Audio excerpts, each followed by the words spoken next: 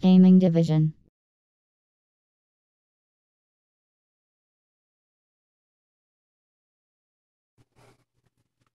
Hey there, welcome to Gaming Division. I'm Cameron, and today is what would normally be an unboxing of Barbarossa.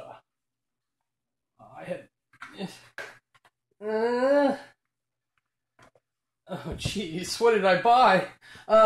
No, I think where this came from was something involved with the Tanakuri Kickstarter for Oktoberfest. They advertised this because this is also by Arclight Games. But it's by Kamikaze Games, and I can't tell if that's the new name Japanime Games is under, or if it's just another development team that contracts with Arclight. But if you are familiar with Tanakuri at all, which is a deck-building game in which you hire maids and you pay them in love, it has a rather strict structure to it. It's very similar to Dominion. But I like how the game flows a little better. The mechanics are a little better, and they add some neater things in the expansions. So I like Tanakuri better than Dominion, but the theme is somewhat questionable. Whether or not you enjoy it, that's totally fine. I'm not judging you for it. I'm just saying it's a little weird and maybe too Japanese for most Americans. But I just ignore that and play by the mechanics because that's the type of player I am. That's why I like the game. I don't like, oh, I must have maids! Barbarossa seems to be similar in the same themes. For those who aren't getting what I'm talking about, you can see that she's kind of not wearing pants and sitting on top of a tank. Gauging by the manual, the art style, and the mechanics, it looks like the people who made Tanakuri were like, this is great, but what could we add that would change it just that much and make it a whole new game instead of doing another expansion? And this is what they came up with, apparently, because this is also a deck-building game. This also has a somewhat structure and turn order where you have to do things in a certain order, but it makes a lot more sense. Where the only thing Dominion really fails in is theme, because it's super convoluted, and the cards barely match up to it.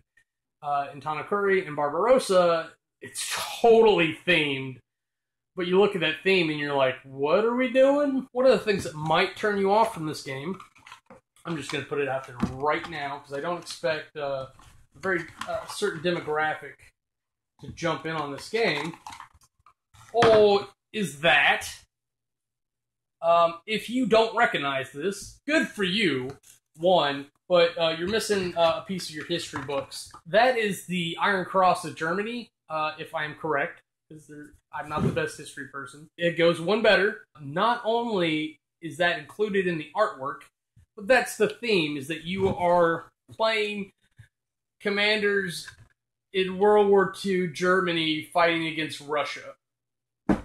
It's almost like they were like, let's come up with a theme that no one would support, and then put hot chicks on it and see what happens. So that's why I'm sitting here talking about this so long. But it's literally, when you open it up, just a box of cards, and it actually has that piece I showed you as a space holder for future expansions, I think. It did come with a pack of like 5 promo cards, and I mixed them in already because I was trying to figure out how to play it, because I was bored. Essentially, there are certain types of cards, and I'll just run through those real quick for you. You have support commanders, who are all like special characters. They're the equivalent of the private maids in Tanakuri, but you also have support facilities like repair units and railway constructions. Promo cards there. I don't know if that does you any good for me to show you that or not. You also have events. The objective of the game is to conquer cities, not attack each other. So you're conquering cities and sites on the way to Moscow. You also have strategy cards. Yeah, we'll go ahead and show her off. Airdrop. She's about to airdrop her boobs out the top of her shirt. Yeah. Or the bottom of her. Well, I guess it's the middle. You see my dilemma there. Those are strategy cards. There's events that happen when you attack cities. So most of these are like Russian Rifle Corps, General Winter, Strategic River Crossing, the Führer's Fury, There are site cards, which are like footholds or cities.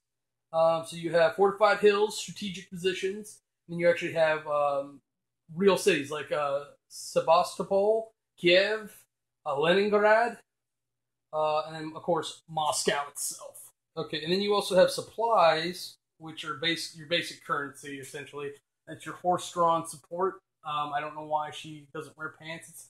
I don't know if you've seen Germany, but it's not the warmest place in the world. Compared to all those, these are your armies, infantry units, your commandos, your rear guards, your assists, your tank battalions, and there's actually a couple different tank battalions because for World War II, aficionados will tell you, the Germans were famous for the tanks they created, the Panzer divisions, if you will. There's not really a lot to show off for this because it's all cards. It's a card game. It's a deck building game. So if you like deck building games, and if you like Town of Curry, and you can look past a theme for the mechanics, this definitely looks like a great game. I'm going to sit down and do a couple playthroughs through it, I think, to kind of see how it works, instead of just going off the theory of the rulebook. But until you see me next time, I am Camerai, and that's game over. If you want to see anything else we're up to, go ahead and click the annotations, and they'll take you to our other channels.